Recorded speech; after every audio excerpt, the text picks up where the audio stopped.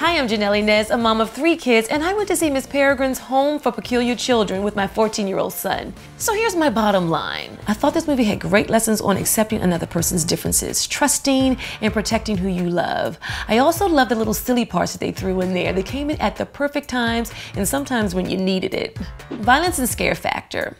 Now, there were some scary images in the movie, so you may want to think twice about bringing your more sensitive kiddos. Sex and romance. No sex, but there were a couple of sweet, innocent, romantic scenes that just made you want to fall in love again.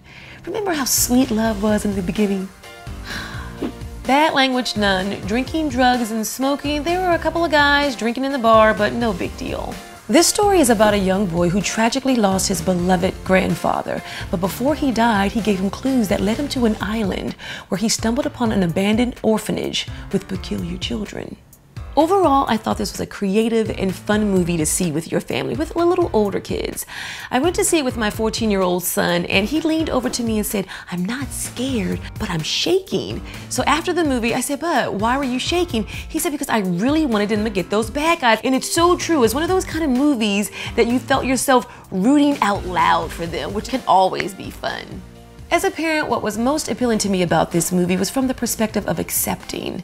Listen, being different in any way can sometimes feel peculiar, but at the end of the day, we're all pretty much the same. We love, we cry, we laugh, we hurt, we forgive, and then we love again.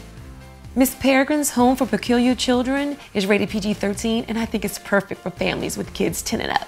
I'm Janell Inez. That was your Mom's Movie Minute. And if you have any questions or comments, just leave them right down there.